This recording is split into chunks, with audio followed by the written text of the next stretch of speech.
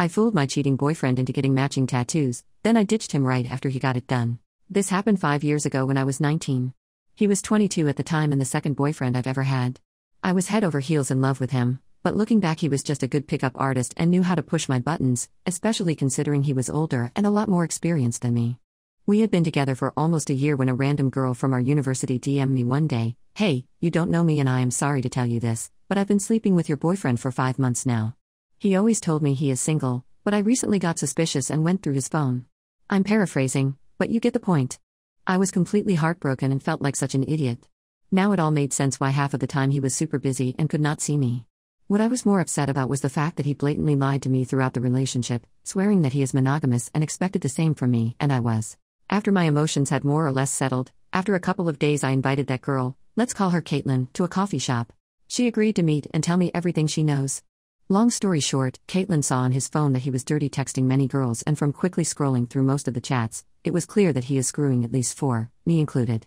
Caitlin said that she and the other 2 girls were just friends with benefits, but he did not mention, at least to her, that he has a girlfriend and he is cheating. Caitlin did not care about the other girls as they were treated the same way, just friends with benefits, but I was in a serious relationship with him and had no idea on what's going on. After discovering this I got extremely angry. I felt so played and manipulated. The grown-up thing to do would have been to confront him, tell him he's a jerk and just leave, but I was 19 and could not just leave it like that. I wanted to mess with his mind too. Actually, I'm not the one who came up with the matching tattoo idea, it was my best friend after I shared this story and told her I'm pissed off and want revenge. He already had plenty of tattoos on his body, so getting another one would not be something too crazy, so I thought I might actually pull this off. Next time I saw my boyfriend I pretended like nothing had happened and acted as I'm in love with him even more. I started dropping seeds in his mind, mentioning that I'm really thinking about getting my first tattoo, maybe even his name, etc., which he loved by the way. His ego was getting more than he could handle.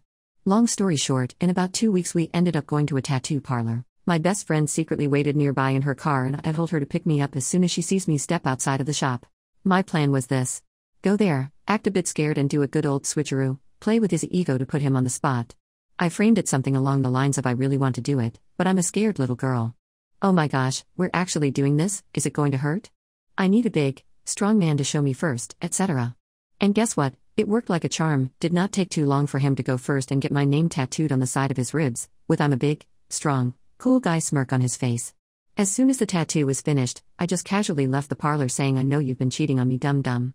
He was about to run after me, but the tattoo artist stopped him because he needed to pay. The timing was just perfect. My friend parks in front of the shop. I jump in the car and as we are leaving my boyfriend runs out and sees us driving off with my middle finger in the car window. I blocked him, gave him zero closure, ignored all of his attempts to reach out. Was this too ruthless? Maybe. Childish? 100%. Do I regret it? Nope. He probably got the tattoo covered with something else as soon as he could, but just knowing that I made him do that made me feel warm and fuzzy inside.